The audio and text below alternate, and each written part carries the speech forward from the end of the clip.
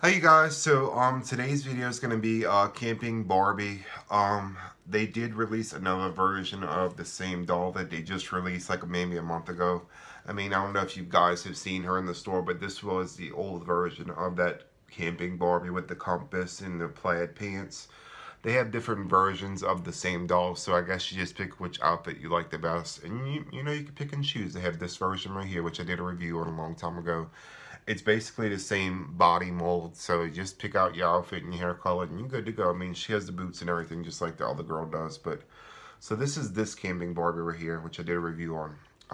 I don't know, you have to find it on the channel somewhere, but so this time they released another camping Barbie, which is a shorter hair, I guess shorter hair layered, like a golden blonde color. And this is the new version of that same doll that they have released now since they released like the camping trailer and then the fire pit now, which is really, really nice. So this is the new version of this camping Barbie, guys. She's got a really nice cottony shirt. She's got some nylon shorts. You guys can hear that. It's that scratchy nylon. She's got this shirt right here that's tied around her waist. We're gonna actually open that and let you know whether it's a real shirt or not, or whether it's just like an accessory that they just like tied around like jewelry almost, you know what I'm saying?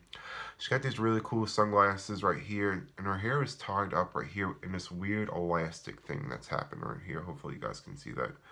But overall, this is kajinkered on right here, like snaps, like the little plastic snaps, which I cannot stand. They are snapped on.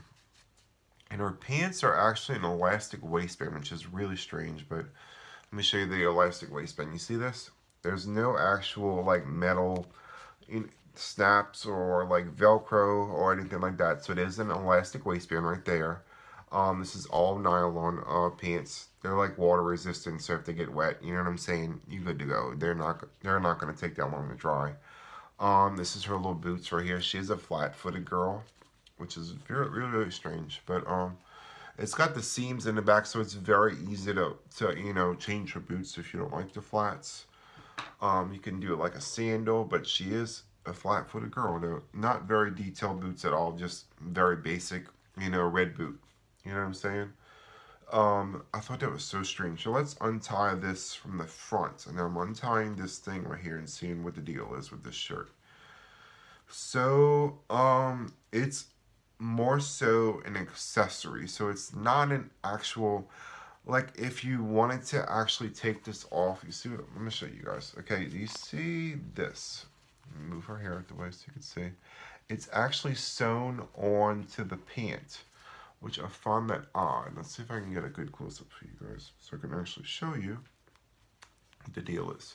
So this is sewn on right here, unfortunately. So if you would want to take this off, you'd have to actually cut the stitches that they actually stitched into the pants. I think if it was meant to come off, they would have kajinkered it as an accessory to wear. They would have just kajinkered it on, but because they stitched it on, I don't believe it's not meant to come off. It is really stitched on there, you guys. So it's more so as an accessory rather than something for Barbie to wear, which is kind of stupid. They should have just kajinkered it on there and actually took the time to make a real nice shirt for Barbie to wear for camping. So it's more so of an accessory, you guys, unfortunately. It does have sewn on sleeves. So if you did want to wear it as a shirt, you could, but I don't think it's an actual shirt. You know what I'm saying? Like it's not an actual long sleeve plaid nice shirt.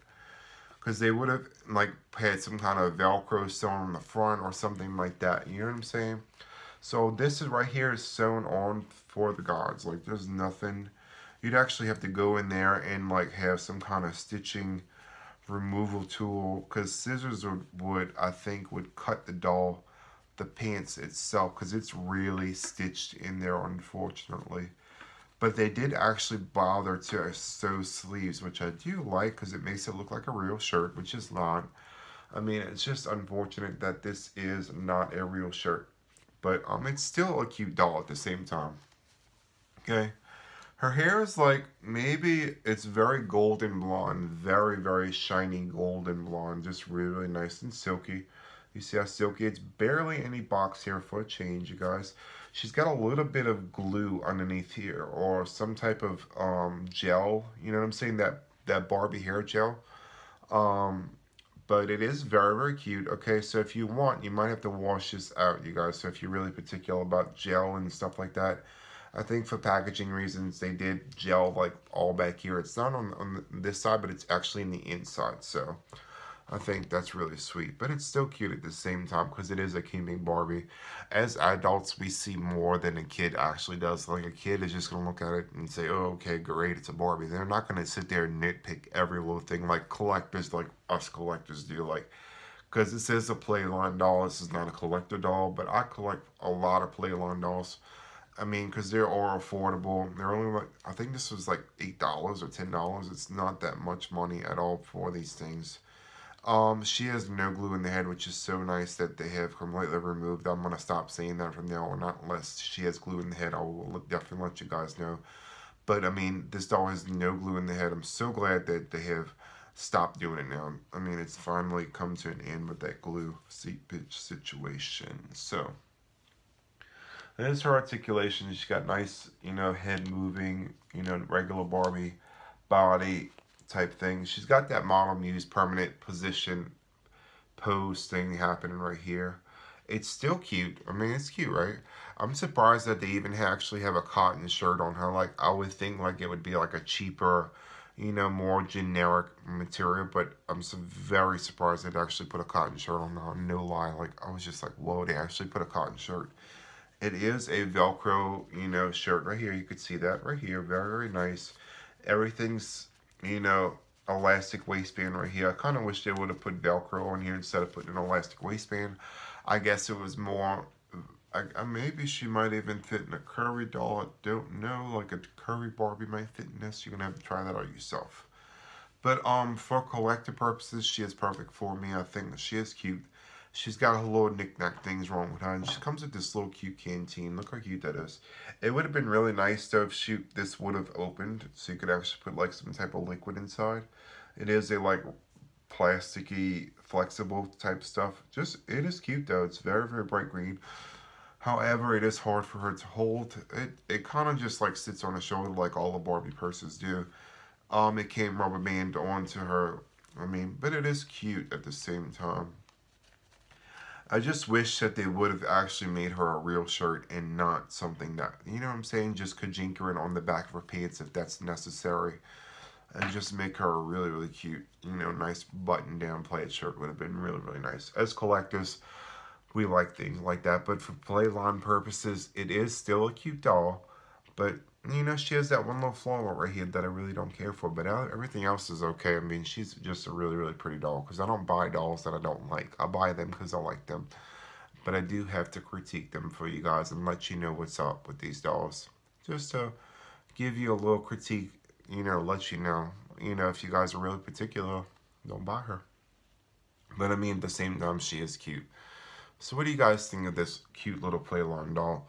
She is a camping doll. You guys, they have two different versions of this one Barbie. So they have the one with the compass, which I'm sure you guys have seen in the store, which I find the one with the compass has thicker hair. It's longer, and it's prettier looking to me. I mean, it's way thicker, you guys. Way, way thicker. And you can definitely see the difference. Look at this girl's hair and look at this girl's hair. This is like thick and luscious and long, okay? Multi-tone highlights. And this is a lot thinner. You guys can see the difference right here, right? Like, you see the big poof right here that she has going. This doll got so much hair. This one's okay. You know what I'm saying? At the same time, though, maybe they root them with, like, less hair. But at the same time, there's no bald patches. So regardless of how much the density is, there have no bald patches. And the hair will never come out no matter how much you brush. So the density difference is definitely there. You guys can see that. I mean, this doll's hair right here is like way thicker than this one. It's just crazy to me how things change so drastically. But they do have the same exact body. So they do have that, you know, that permanent Model Muse body. They both have the flat feet with the boots, which I think is still cute. But I think the quality is just getting weird. I don't know. What do you guys think? Leave some comments down below. Just remember to like and subscribe, and you'll see more videos. Bye.